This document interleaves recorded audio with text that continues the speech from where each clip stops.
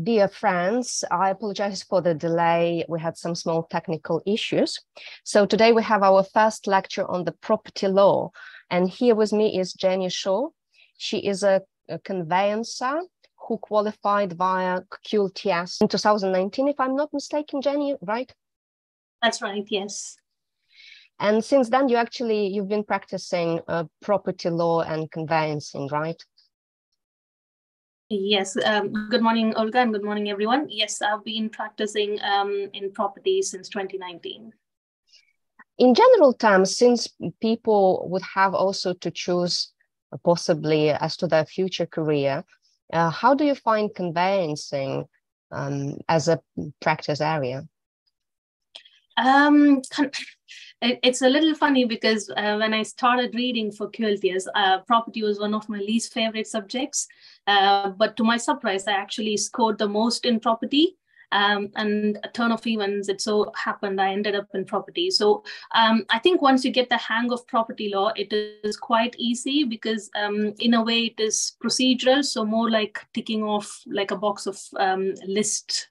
So it's kind of keeping you on track so that you don't miss any important aspects. So property, once you get the grasp, is quite easy and at the same time challenging because each title is different. So each transaction is different.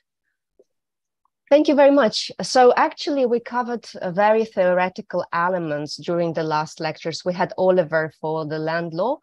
So this lecture, I suppose it should be more chill, and that would be great if you share your experience from very practical point of view. What is actually property transaction and conveyancing, because this is exactly what we are going to cover today, focusing on initial steps that solicitors should make in the property transactions, and then contract and all the stages of the conveyancing, you know, the key processes that we have, and also a little bit on taxation to the extent it's relevant to the property and conveyancing. So let's imagine, I think that would be a good point if we take it through the whole lecture, that I'm your client and you obviously a property solicitor. We have on the previous lectures, we made an assumption, we made such an example that me and Oliver, we are purchasing some property. Let's say I'm a buyer and he is a seller, and I came for legal advice to Jenny, and Jenny is going to be our solicitor for my solicitor for that transaction. So step by step, starting from initial steps that solicitor needs to undergo when client comes to a solicitor, what would be the first thing that we generally need to check and to do? Okay. Yes, in a very practical scenario, as we are all regulated by the SRA, it is extremely important to identify who the client is.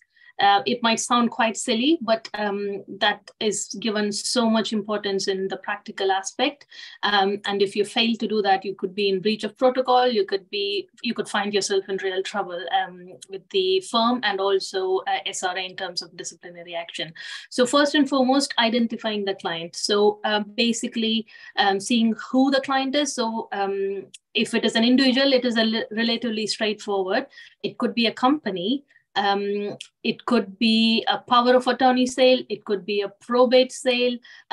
So in those sort of cases, it goes the exact client is probably disguised in the sense like company obviously has a director who does all the procedural work on behalf of the company. So who is your client? It is the company who is your client. However, you need to find out who exactly is the beneficial owner of the company. So if it's just one director, it's again a bit more straightforward than a company with multiple directors or a company with a person who has got significant control. So it is very key to identify who exactly your client is. Again, if it is a lasting power of attorney sale, then the title owner, as in the proprietor, is actually X but then the person who comes to you and who's going to act as for practical purposes as your client is the person who actually has the benefit of the power of attorney, or probate, the executor would be the one who is actually acting for, as in would be your client for who you are acting on. So the first key thing is to identify who your client is.